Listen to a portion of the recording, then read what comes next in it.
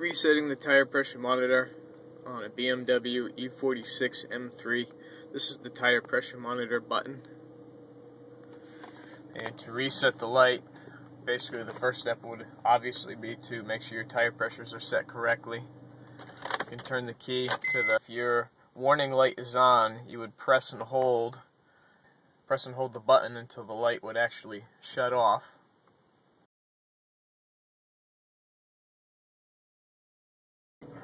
Start the vehicle, press and hold the tire pressure button until the light comes on, then you let go of the button